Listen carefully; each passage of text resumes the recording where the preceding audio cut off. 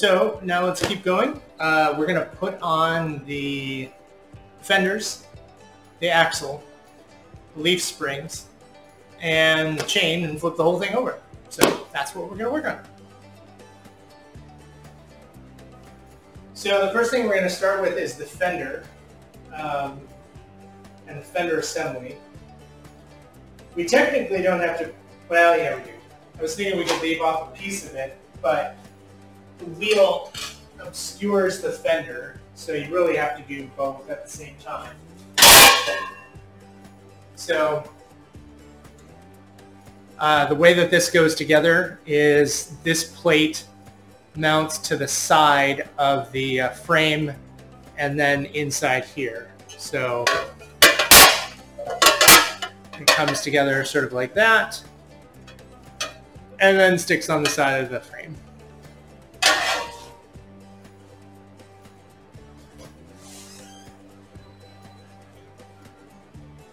So the first step is putting the plate onto the side and making sure that the orientation is correct. So it should be pointing down because the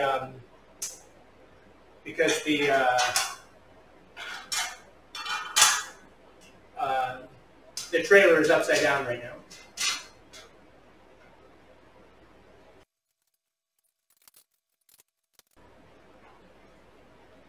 And the bolts come from the outside in, so that you don't run the risk of the bolt shredding the tire.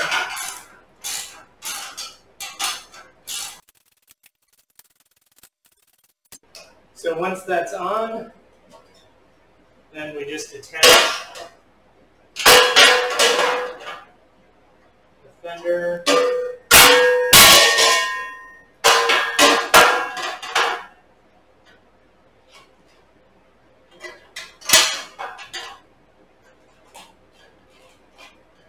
And there is a sidedness to the fender. One side is a little bit, the holes are a little closer on one side than they are on the other. And you want the side that's closer inside, so that the fender is further away from the trailer. If you put it the other way, the fender will ride on the trailer. And we do the same thing on the other side. Alright, so both of those steps are done now. So we finished page 3 in the booklet. So on to page 4. So page 4 is putting in the leaf springs and putting in the axle. So we're going to do both of those.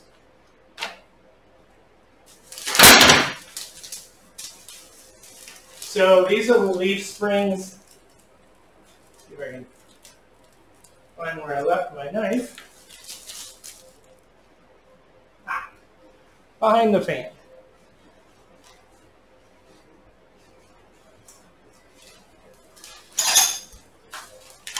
Okay, so these are the leaf springs,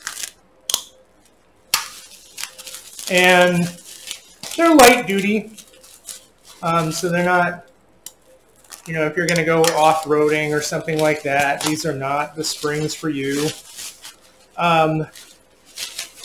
Our plan for the camper is primarily to do you know, national parks, state campgrounds, stuff where there might not be electrical, but it's, you know, not boondocking and not like BLM or, you know, something quite that elaborate where we'd be using forest service roads or something like that. So these should be, oops, wrong way. These should be okay for us. And if they aren't, we can always upgrade. Pretty easy to remove these and put on different ones.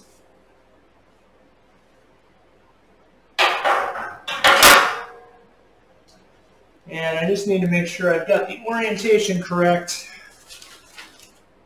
And of course I don't.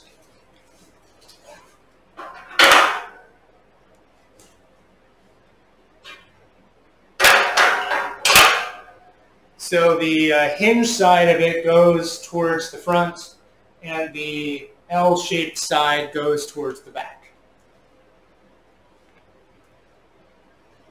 A couple of large carriage bolts that go in for this. So these guys that we saw earlier in that package, there were two big ones, two smaller ones. So two 19mm heads, two 17mm heads. These two 17mm heads go in the front and hold the chain in place. So I'm going to put those up front here, so I don't lose those guys or forget what they're for. But what we want now is this bag. Well, now it's a container, but this has all of the hardware for the axle and leaf springs. So this is what we're using. So these two beefy guys on either side, so there should be 4 of these in here, and there are. And then, oops, and then 2 of these U-bolts that hold the axle onto the leaf spring on both sides. In conjunction with these plates. And all of this, I believe, is stainless steel hardware.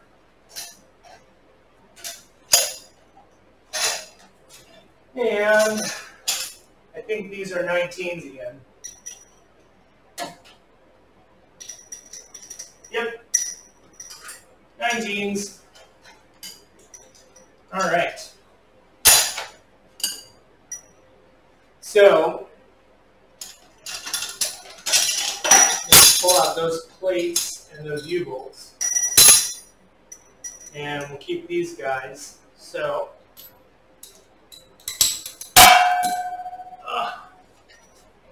okay, so I think I can put these bolts in first on the springs, and then put the axle and the U-bolts on to hold the axle in place. So that's what we're going to try and see how that goes. So these guys go outside in. So the bolt side is on the outside, the nut side is on the inside.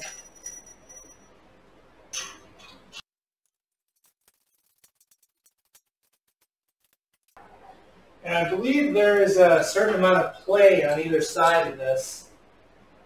Attach the 2 springs, the left and right spring hangers, spring eyes facing forward. Use 2 sets of the bolts.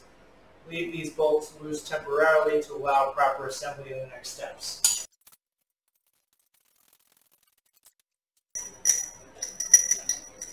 Now we do the same thing on the other side.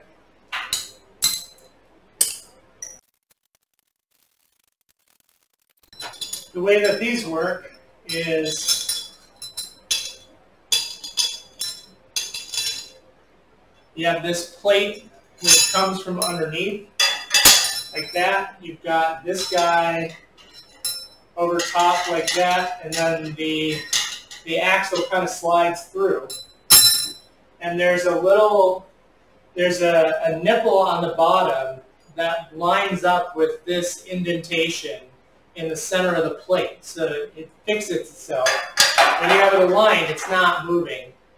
Just like on top, there's another one that's in alignment. Bump. All right.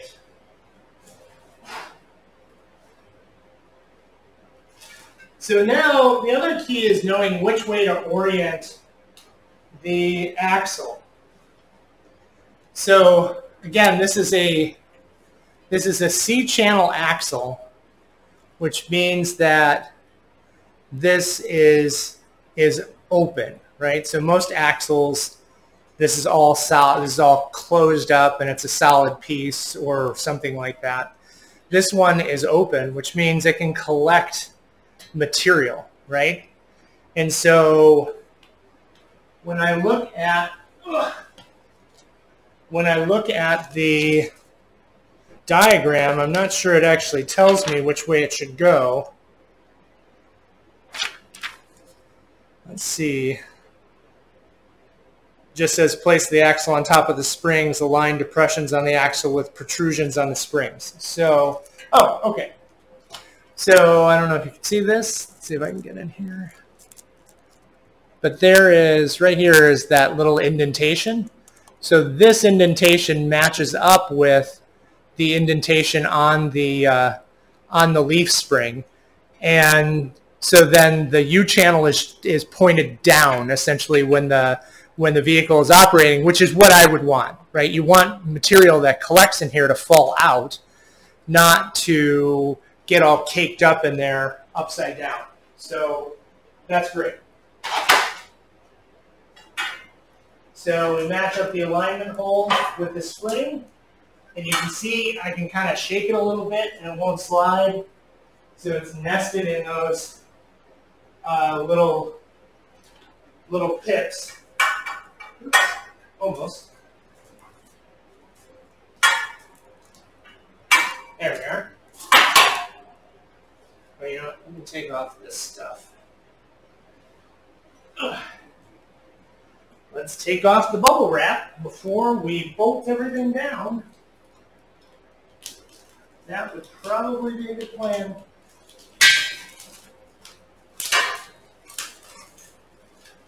And we'll leave it on the axle for right now. Okay, so that one's seated. Let's cut this back.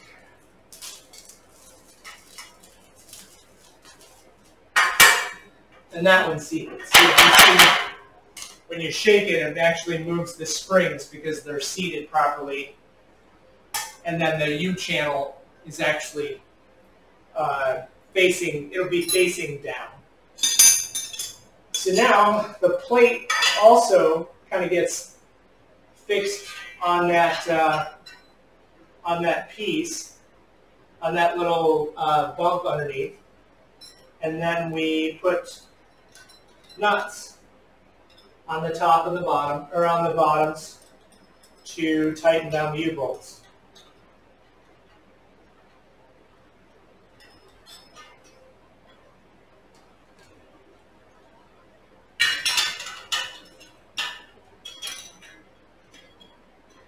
And all of these nuts in the kit are nylon lock nuts, which is nice. So they won't very likely vibrate backwards and come undone, which is super helpful.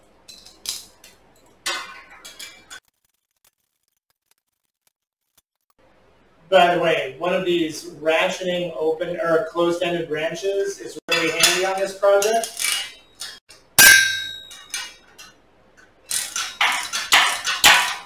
What we wanted to do is get the plate positioned and also tightened in a way that makes it fit properly. When you're tightening a U-bolt, you do both sides a little bit at a time so it doesn't kink one way or the other.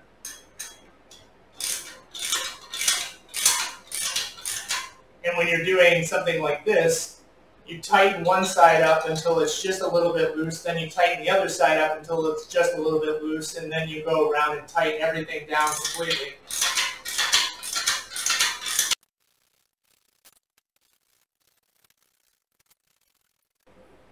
Okay, so now we're going to look at all our bolts and just see how they look.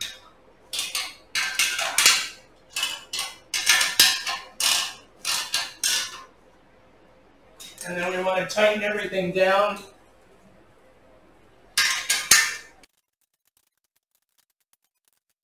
Okay, so that's on there good, and then we're just going to do the same thing on this side.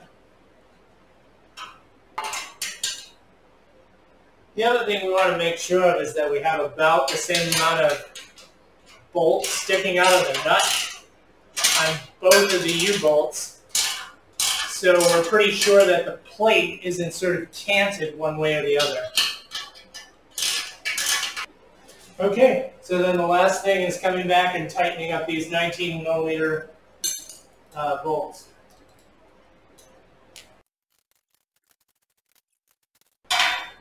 We're starting to bend the frame in on itself. So I'm thinking that's probably a little too tight.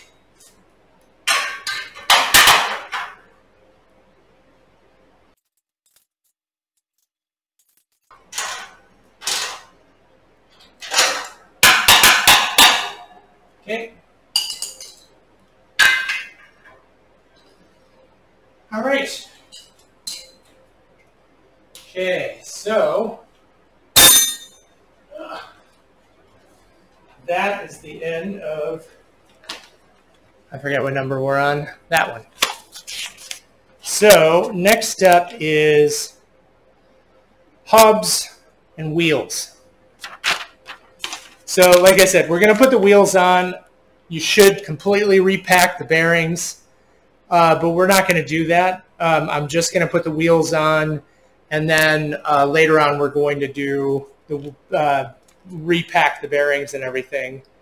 But for this step, it's just to get them installed, and then basically we'll be done at that point.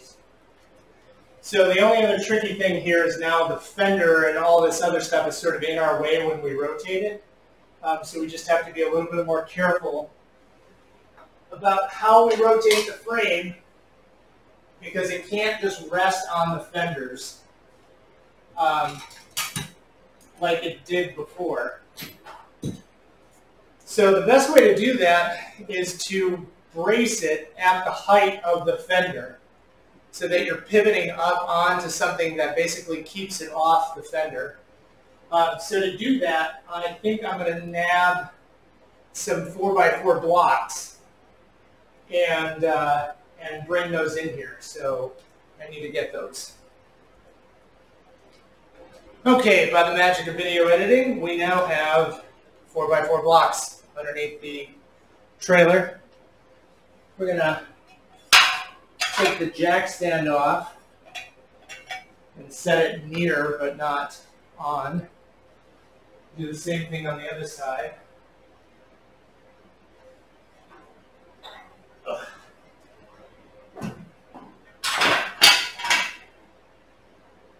Okay. So what we're going to need to do, I need another set on this side.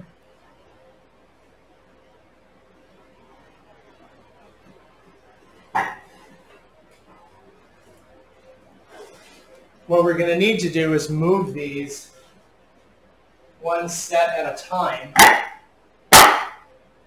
from that set to this set when it's up on its edge. So it comes up on its edge, and then we pivot, get it on the new set of blocks, move a set of blocks, pivot, move a set of blocks, pivot, and then lay the whole thing down back on the jack stands.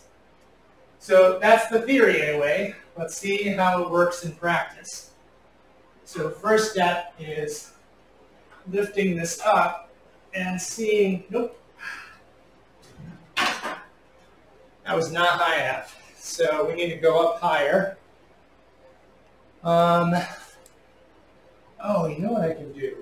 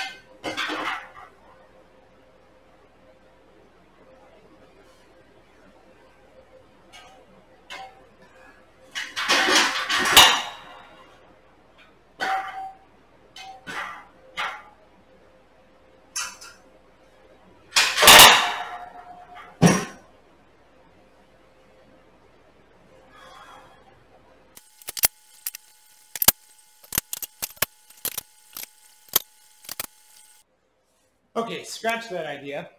I tried the blocks. What ended up happening was that fender right there didn't clear. And so I started thinking about other ideas and then realized that I can use the jack stands with some 2x4s to create a set of rails that's higher than the clearance on the axle and the fender. So now I should be able to lift the whole thing up, just scooch it from one side, move it from this side to that side, and then lean it back down again. And it should all just be pivots and levers as opposed to deadlifts, which should be something that I should be able to do on my own. So we'll see how that goes. The other thing is I took the jack stands out and moved them out away from the edges so that there's little chance that I would overslide and the whole thing would be on the other side of the jack stand and create essentially a fulcrum. So, which we don't want. All right, so what we're going to do is we're going to lift the whole thing up, set it on its edge, pull it this way, and then set it back down again. Oh, I need this tape out of the way. Okay.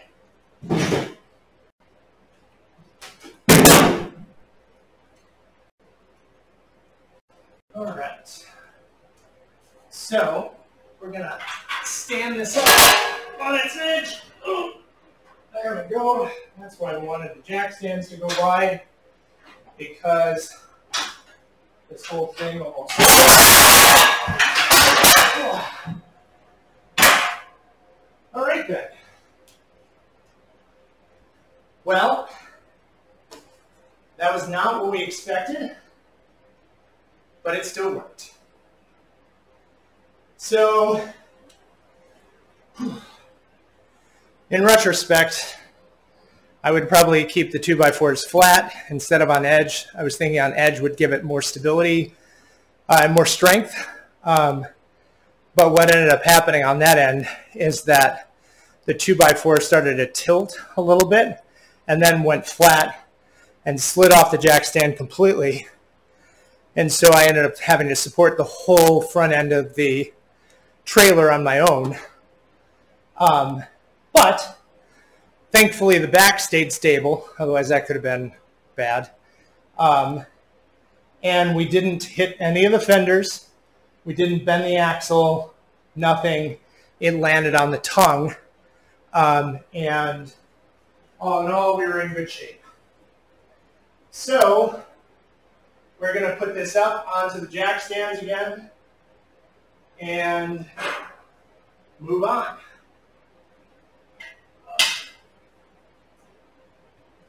But I do think I'm going to keep it on these 2x4 rails, just, on the flat instead of on the end.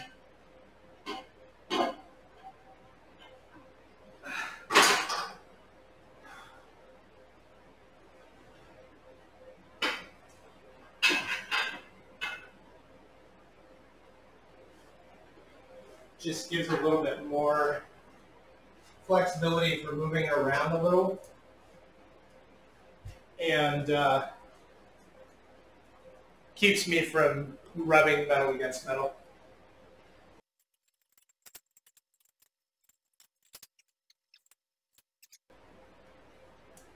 Now we need this whole thing to come up so we can get the wheels underneath it.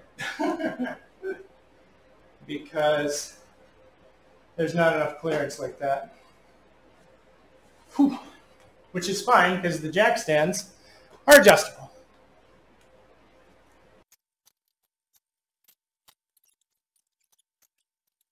All right, so this is the axle down here, which is where we're putting the wheel. And this is the wheel that we're going to put on there.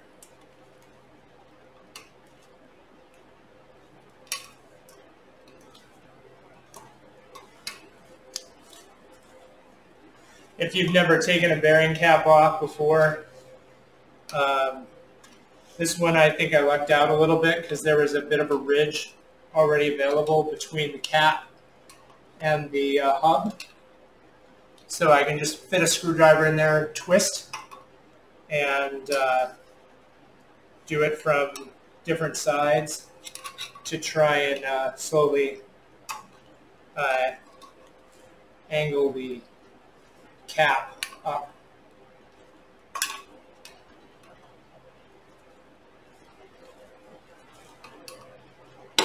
There we go. And there we are. There's the cap. It's got all this blue goo in there. That is just packing lube. It is not, it's not good bearing grease. So when we actually pack these, we're going to want to get all of that off of there and replace it with good grease. And these are the bearings that are in there. So again, it's good enough for now.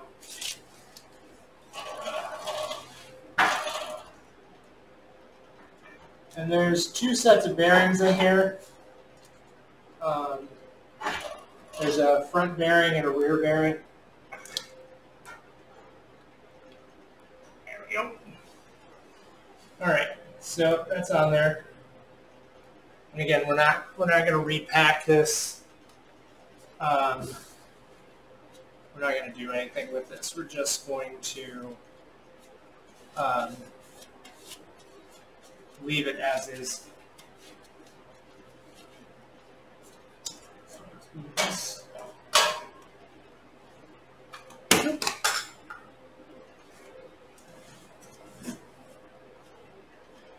So what we're doing now is we just put the washer on, and then we put the castle nut on. And I'm not even going to twist the cotter pins, I don't think.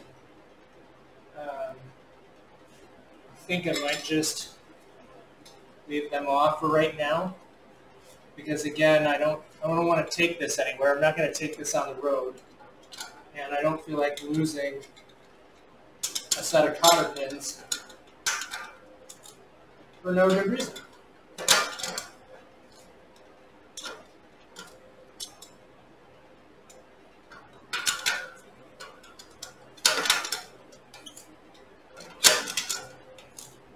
There's a lot of good videos on the Harbor Freight wheels on YouTube.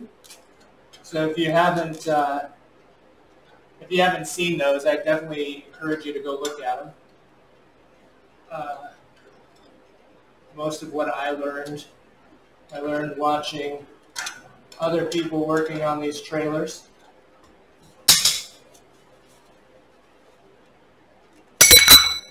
And a little bit from my own experience.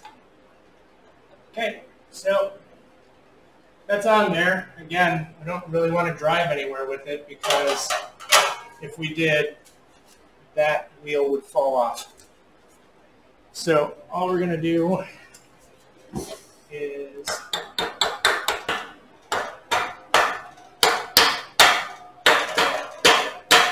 right, that worked better. Okay. Good enough for now.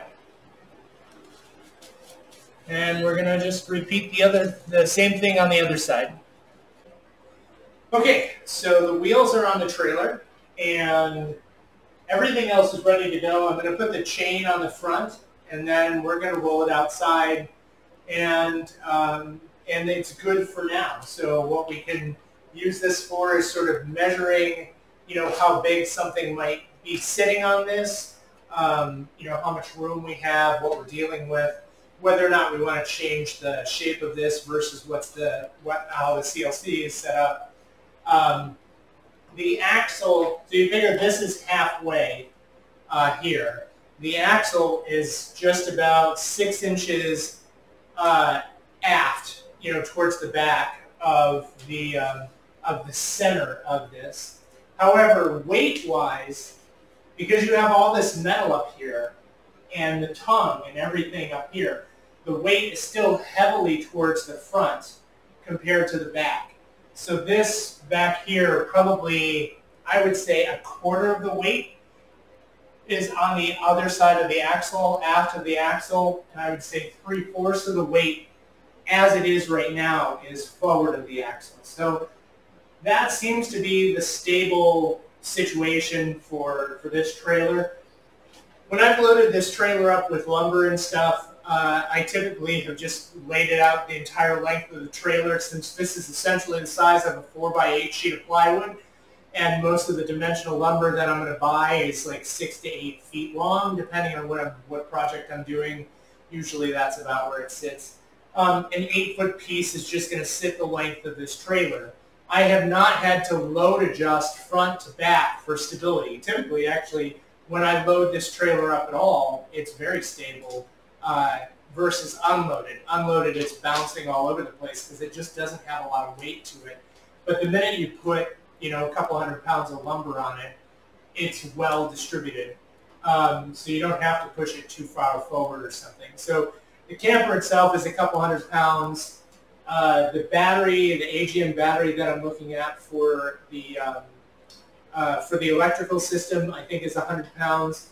So putting that in a ton box up here should still push the weight forward some.